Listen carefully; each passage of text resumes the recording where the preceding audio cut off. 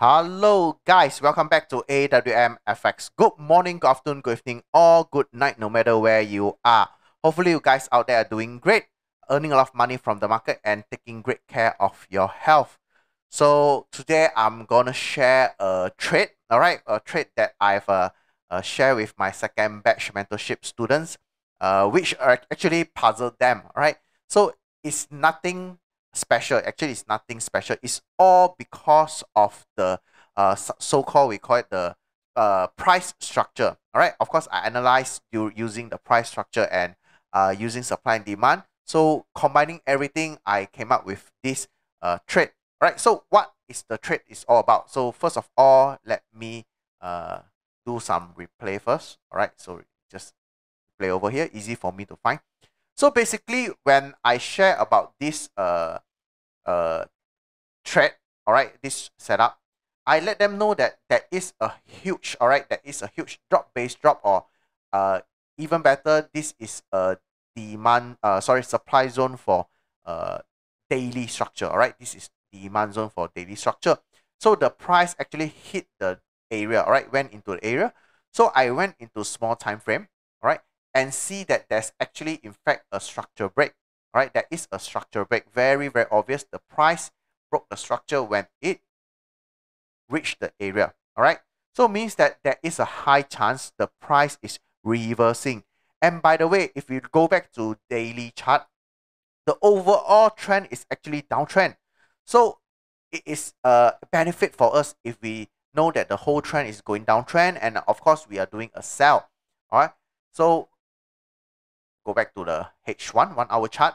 So basically, when it has broke the structure, it gives me confidence that the overall price is going to reverse soon. So I asked them to wait. Actually, it's quite sometimes before the start of the mentorship. So actually, I start the second batch is on the 1st of June. So I asked them to wait and wait and wait. Why? It's because I can see the price moving up and down, forming what? Forming obvious. This one. This is what I call it as a fake out. Right, there is an obvious fake out. So it fake a lot of time. All right, it happens to fake a lot of time. You can see that the price has 1, 2, 3, and 4 fake out before the price came into the zone and then goes down. So now the good question is that how do I identify this zone? So basically, if we look at the whole movement over here on the H1, there is no zone at all. There is no zone at all. So if I go into 2 hours, actually I don't use 2 hours. I go to 4 hours. There is very huge zone, all right, which is not convincing. So what I do is that I go into even lower time frame because I started from daily. I switch it to H1. Now I can go into M30 or M15. Either one will do. Right. So basically, when I go to M30, all right, in this area, I can see there is a few zones. So there is one zone over here. There's another zone over here, not so convincing, and the other big zone over there. So because of this zone is actually very, very small. Very, very small. It's only less than 2 pips. All right. I don't take this kind of risk. All right. It's too risky. Even though it's Euro USD, it's very easy for me to get stop loss. So what I'll do is that I enlarge it to bigger a bit. All right. 14 pips, which is quite comfortable for me. All right. This is the structure way of putting stop loss. All right. Which I'm going to share with my students. All right. In the mentorship.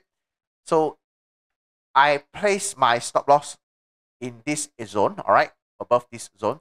So basically, when the price came into the area, based on all the fake out, all right, whatever happens, it came, and then what happened next was that the price keep continue going down for a lot of pips.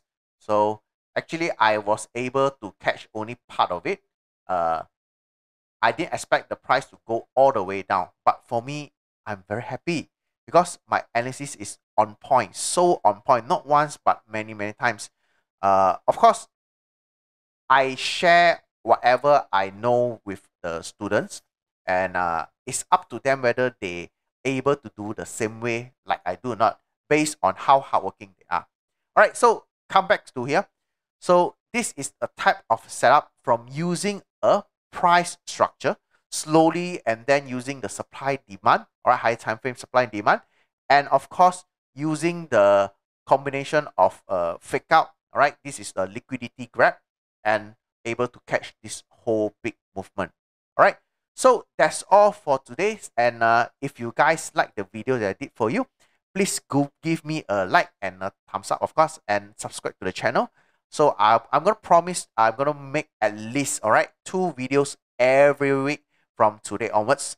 So that's all for today. Thank you very much. See you guys next time. Bye.